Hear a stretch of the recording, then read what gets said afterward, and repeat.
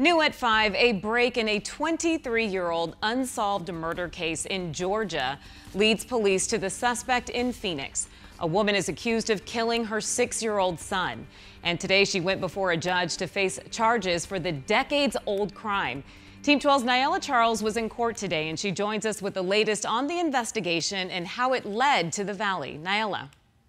William Hamilton's remains were found in Decatur, Georgia in 1999, but until recently, authorities had no way of identifying him, largely in part due to the fact that his mom never reported him missing.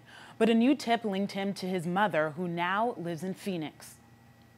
For years, we were unable to identify him. 23 years later, the 6-year-old found dead in the woods of Decatur, Georgia, finally has a name: William Deshaun Hamilton. To give him his name, to say his name, let alone seek justice. Wednesday, prosecutors announced his mother, 45-year-old Teresa Black, then Teresa Bailey, is charged with his murder. We believe that she left a cab almost immediately after William's death. The big break in the case came from a woman who never forgot about William.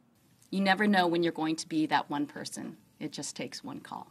Officials say a woman who used to watch William in Charlotte, North Carolina, found it suspicious when his mother left for Atlanta and returned without him.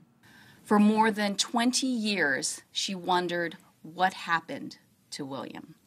For years, she continued to search the internet for info on his whereabouts until she came across this rendered image of him in 2020. She made it her personal mission to find him.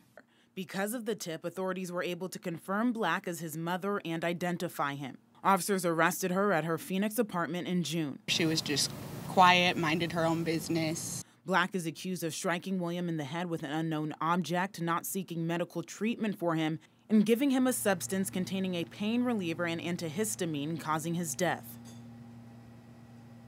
Today, William would have been almost 30 years old. In court today, Black had a calm demeanor and was in a wheelchair. Next, she'll be extradited to Georgia, where she is charged. Live in the studio, Nyela Charles, 12 News. Nyela, thanks.